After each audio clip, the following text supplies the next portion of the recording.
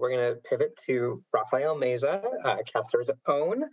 Dr. Meza is a distinguished scientist at the British Columbia Cancer Research Institute and a distinguished scholar in lung cancer screening and prevention at the University of British Columbia. Dr. Meza's research interests lie at the interface of epidemiology, biostatistics, and biomathematics. He's an expert in lung cancer epidemiology and prevention and tobacco epidemiology and control. The goal of his research program is to characterize the impact of disease prevention and control interventions, informing stakeholders and policymakers as to the most effective and efficient ways to improve population health.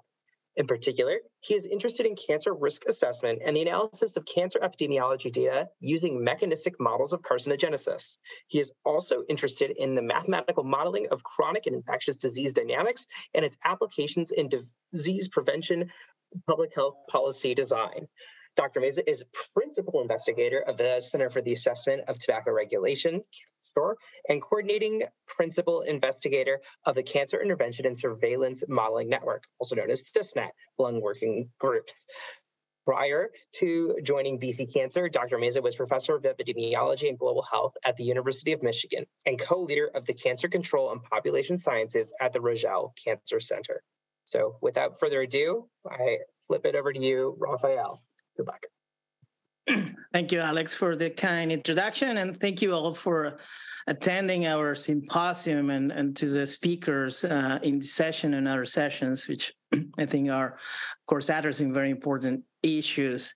The goal of my presentation today is to sort of connect the background and the practical epidemiological policy and even biological issues that were described by Dr. Billington and Dr. Schnellner, and connected with, but this is a modeling symposium, right? So how do we go from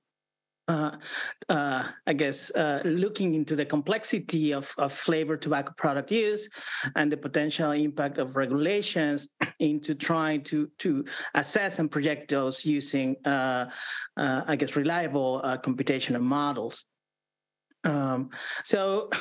Just as a brief summary of the wonderful first two presentations is that we know that tobacco flavored products are associated with high rates of youth experimentation and use, that there are higher use rates in some key population subgroups, of course, predominantly youth, women, Black Americans, for instance, in the US, that menthol cigarettes are associated with lower rates of cessation, that there are high rates of flavored e-cigarette use among youth, and that in response to these challenges, flavor restrictions and bans have been proposed in the US and in other countries, of course, but within the US at both the federal and the state and local level. And so the question is what are the observed and expected impacts? And that's where modeling, as already highlighted in the first two presentations, has a role to play to help us answer these questions. Sort of connecting to the fact that FDA has proposed to ban menthol from cigarettes and flavors from cigars, the question then is, so what is the role of modeling? So I think it's helpful to reflect back and to put the modeling that we're discussing in this symposium in context of what the Tobacco Control Act says. And of course, as you all know, within the Tobacco Control Act, it explicitly states that regulations have to be appropriate or being shown to be appropriate for the protection of public health, understood broadly. So the Act requires the FDA to assess the risk and benefits of any proposed regulation or existing regulations to the population as a whole, and to consider the increased or decreased likelihood that current users will stop use and those who don't use yet will start use. So this is where I think the role of modeling is established within tobacco regulations in the US at the federal level, where some of the computational simulation behavioral models that we've been talking about and that we'll be talking about in the next couple of sessions can play a role by doing estimations of those benefits and harms or the behavior and public health impacts of proposed or current FDA regulations and assess if those would be appropriate for the protection of public health. So it's really clear that within the U.S. context, modeling really has a role to play, and it's thus important to then, as we're doing this symposium, ask the question of, so how can we develop reliable models? What are the inputs that we need? What are the questions that we should be focusing on? What are the outputs that would be most helpful? So I'll sort of summarize in a slide, sort of in a big summary of what are the things then that we need to, for instance, develop models that can help us to assess the impact of flavor restrictions. So what are the data and information requirements? So certainly, as the type of information that was presented by the first two speakers is essential, right? We need to understand what are patterns of use of targeted products and potential alternative products as well. And ideally, those by flavor categories. For example, the prevalence of menthol and non-menthol cigarette use by year, sex, age, and other characteristics. What are the transitions prior to the enactment of any flavor restriction to and from alternative products? Are there products that seem to be substitute from one another? Are users moving from certain type of products to other type of products that could potentially affect the impact of a given restriction and potentially be the products that we need to consider as we model the impact of those restrictions. So, for example, a question that comes out is, what are the rates of switching between flavor and non-flavor cigar use? Or what are transition rates of menthol and non-menthol cigarette use to and from e-cigarette use? And of course, we could then say, oh, and what about flavored versus unflavored e-cigarette use? Of course, very important is what is going to be the potential impact of those restrictions on use of the targeted products as well as alternative products. So this is sort of the big question, right? Are we going to see reductions, of course, in initiation and cessation of the targeted product, particularly if they're removed from the market, of alternative products, of the unflavored version, or are we going to see switches to other things? So I think that's a critical, of course, piece of information that is needed to model the impact of flavor restrictions. What is the policy or the regulation going to do, or what are users going to do once that regulation is put in place? And so, of course, there are other important considerations, and the things that need to be considered is not only about what other products they might use or if they might quit tobacco use, but also the potential use of illegal products as well. And it was briefly discussed, but there's of course the question that in order to do good modeling, we need to know what are the health effects of tobacco product use, exclusive product use, dual, poly, and also of flavors on top of unflavored use, because of course that would be important to consider as models are used to project the impact of flavor restrictions. So once you have all that, you need reliable computational models accounting for all of these issues above and requirements above to make reasonable projections of what the potential impact of flavor restrictions and, of course, any other policies might have. And let's not forget that well, many times, and if you read the Tobacco Control Act, of course, it's focused first and foremost on the overall population. Of course, there is also a focus on subpopulations. And so as we start thinking about the information that is needed, it's not only needed in general terms for the youth population, but really we need detailed information to allow for better modeling, particularly, let's say, in the as a first step, information by age and sex or gender. And then, but of course, since we know some of these products are concentrated in some particular population subgroups, we also might need information at other sociodemographic factor level. So that certainly brings the question and the challenge that we really need a lot of data. So, of course, modelers were very grateful to Dr. Valenti and others who are producing this information, as well as our own center and, for instance, Crofts Center as well. So as an example, it has been mentioned, and I'll do it just briefly, just to highlight how some of these things come together. And Dr. Levy will be talking about this in more detail in the next session. We can briefly summarize the modeling we did for CAsToR menthol modeling. And that really was a very nice project that sort of, I guess, build on the previous work done by Drs. Levy, Mendez, and others, in integrating in a single analysis framework the epidemiology, the policy aspects, and then the modeling development of menthol cigarette and non-menthol cigarette use, and in order to sort of bring all that information together and put them into modeling frameworks that could be used to project the past or previous impact of menthol in the US and the impact of a potential menthol ban in cigarettes in the US. And to highlight that as part of this process, really a lot of this information that was presented before was being summarized, integrated in reviews, also our own analysis of PAT data, NHDUS, NHIS, and other surveys, and also, of course, the effects or the modeling or the analysis, also to come up with what are the policy impacts. Are people actually going to quit? What are they going to switch to? And so as part of that, doing systematic reviews of what was available, as well as conducting independent expert elicitations. So based on expert assessment, we would have bounds of what the potential policy effects would be on the rates of initiation and cessation. So all that was put together in a model that Dr. Levy will describe later, but that just very quickly breaks the population into those who smoke menthol or non-menthol cigarettes, of course, those who don't use, and those who also use vaping.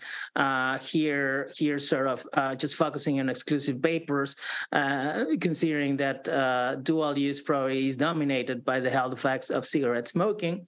So it's a simplification. This model doesn't incorporate dual use, but nonetheless, it does capture the effects of e-cigs as alternatives to menthol, non-menthol cigarette smoking, and then, of course, former users of either product. And so this model was put together with the best information we could come up with in order to make projections of what the impact of that policy would be. And as shown yesterday by Dr. King and others, the projections, and that will be described in more detail in the next session, can be summarized in this nice, for instance, infographic put together by the FDA, where it says that up to 650,000 deaths could be prevented if menthol cigarettes would be banned, leading to a 15% reduction in smoking in 5 years. So these are the projections of the model, which of course had a lot of additional detail behind, but this is sort of the summary, like the punchline, right? And those analyses certainly contributed to the proposed ruling and hopefully to the final ruling that we all expect to see soon. I highlighted that we had multiple components of the menthol modeling project. And here are some of the papers that Dr. Valenti mentioned, two of these, of the burden or the harm of menthol, retrospective in the US, the modeling of the impact of a ban for the whole population and for non-Hispanic Black population in the US. But of course, all the intermediate products that needed to be produced to inform that modeling. And so in a sense, it was a very nice project, really bringing all the interdisciplinary team of CAsToR and others together and trying to summarize, of course, the evidence produced by many others for many years. So that is cigarettes, menthol cigarettes, banning menthol cigarettes. So that seems to be in a sense, well done, and there's enough data to do, and there's models that have done that. But that brings the question, well, what about other flavor restrictions? What about flavor e-cigarette restriction? Are there models out there already projecting what the impacts of those are going to be? And the answer is that not much. What about flavor cigars or models to project the impact of banning flavor cigars? And the answer is that there isn't much. So we'll hear of the only published study, I think, that is out there of an attempt to project what the impact would be by Dr. Rostron. And you'll hear from Dr. John talking about the modeling that we're trying to do in CAsToR. But there isn't really much out there, and we'll highlight through this day why. And of course, part of the issue is the lack of information or good data. What about the impact of tobacco flavor restrictions that cover all flavor products or more than one type of product? So certainly that's a gap, and any other possible combination of restrictions. And as we're thinking about that, of course, those become some of the potential policy or regulatory levels that could or might be considered as we're looking at the potential impact of these regulations, like which products are included, enforcement, and or the level of those restrictions. So I'll conclude summarizing some of the challenges and opportunities, thinking about the different pieces of information that are needed to model the impact of flavor restrictions. I'll focus on a few topics. First, of course, is the use patterns.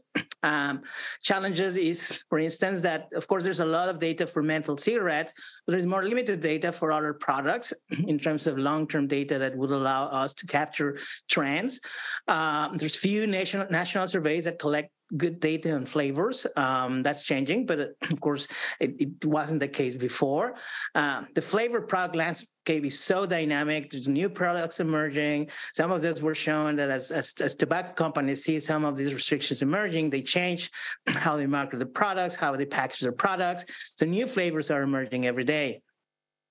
If we want to focus on subpopulations or subgroups, then we get to issues of sample sizes. And of course, also of complexity in models that if we want to look at, for instance, flavor cross subproduct combinations, for instance, non-premium flavor cigars, so the complexity of models would increase and the amount of data is more limited, so it becomes challenging. But of course, this brings new opportunities. We need more data, like the one was shown today, and we need more information to really characterize what are the histories of use of users as they transition between flavor and non-flavor products and across different types of products. For instance, do individuals, as was highlighted today, progress from the use of flavor to unflavored cigars?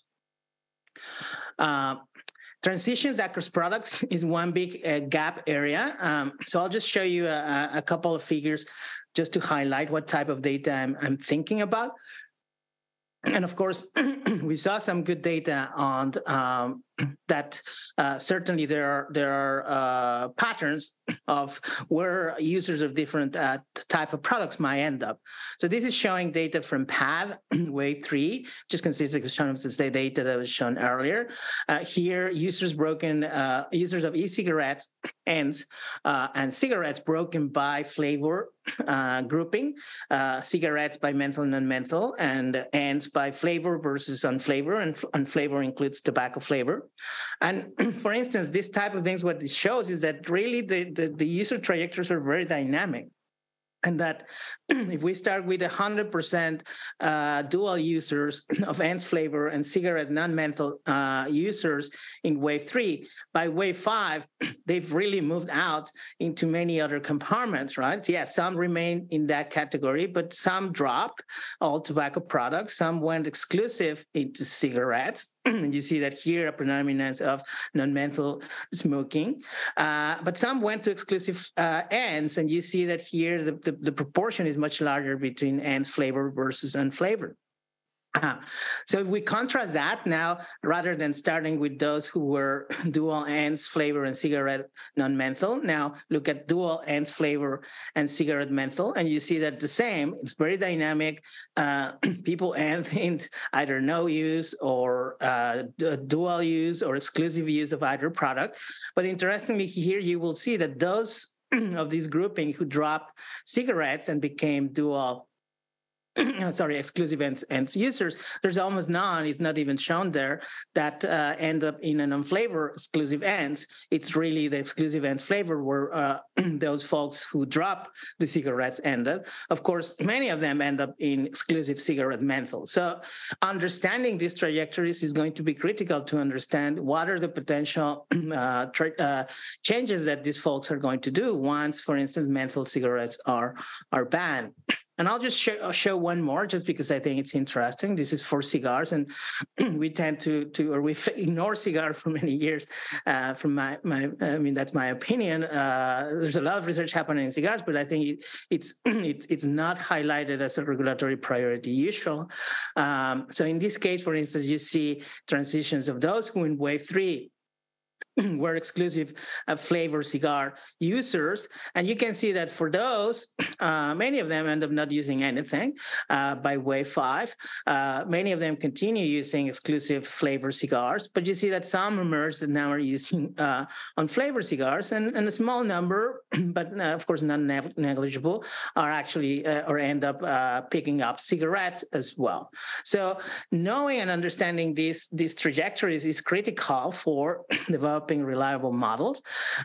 Challenges that we face is the lack of data on transitions between alternative products by flavor, but it's good to see that data is emerging, and it was showing the first 2 presentations. Small sample sizes when looking at dual users, that's a big challenge. We unfortunately don't have enough dual users in some of these surveys to really know what ends up happening with them. And of course, the fact that there are important variations by sociodemographic groups make it hard for us to be able to understand transitions at a more granular level. But certainly that brings opportunities. There's a lot of opportunities to further conduct studies to understand longitudinal patterns of tobacco use and transition patterns across products and alternative preferences, which will be critical to, as I think was highlighted earlier, to maximize the public health impacts of flavor restrictions. We need to know what are people going to do in order to maximize those benefits. 2 minutes. Yeah, to a couple more points. Flavor restriction effects, of course, that is a big challenge, given that there is limited information on flavor restrictions. Those are relatively new, other than for flavor cigarettes in the US. Of course, there's data from other countries, but the information is limited. There's potentially differential impacts by the type of restrictions and which products are included. We don't have good data right now on differential impacts by sociodemographic group. And it's challenging to really look at empirical data and try to tease the impact of some restrictions when many other things are happening, right? So how do these interact or synergistically, perhaps, with other policies? What are the effects of local versus state restrictions? And how do those affect the impact, let's say, of a federal ban? And also other events, for instance, COVID or Valley, that certainly changed the patterns of use. And as was highlighted by Dr. Valenti, the industry responses, right? We don't live in a vacuum, and whatever is done by public health, there's going to be a response by industry. So this brings a lot of opportunities. Of course, there's many data sources that we need to rely on, empirical studies. So we need more studies, epidemiologic, econometric, of the impact of flavor restrictions on use and sales, but also hypothetical studies like the ones we're going to hear about from Dr. Young, as well as expert elicitations and other type of consultations of experts, as well as of users. So a lot of opportunities there and a lot of needs. So encourage everyone conducting those studies to get those done and get data out there so we modelers can use them and take them to inform our modeling. And the last piece of information that I'll just briefly mention is, of course, computational models. We need models, but when we talk about flavors and we talk about, let's say, 2 products, then the number of compartments and states get larger. So the complexity of the models gets larger, and the data needs. So these are like data-hungry type of questions. We need more models. There's lots of cigarette smoking models. There's models that include e-cigarettes emerging, but not much for other products. And I think for the US and for other places, the lack of cigar models is certainly a big gap. But again, that brings new opportunities. We can bring new approaches. We're going to hear about agent-based models today, microsimulation, machine learning. So this complexity, I think, makes things more interesting for the modelers and people from quantitative sciences that might get attracted to trying to answer some of those questions. So that certainly brings opportunities. So just to summarize, and I think this is a very exciting and important issue, and looking forward to the rest of the session. And sort of we've covered a little bit of the background and the volume background. And so in the next few talks, we're going to be hearing from modelers about obtaining information for policy effects, modeling the impacts retrospective of flavors, and modeling the impact of bans and restrictions. So stay tuned with us, and we'll look forward to the rest of the discussion. So I'll stop there, and of course acknowledge the organizers and everyone from attending and our funding.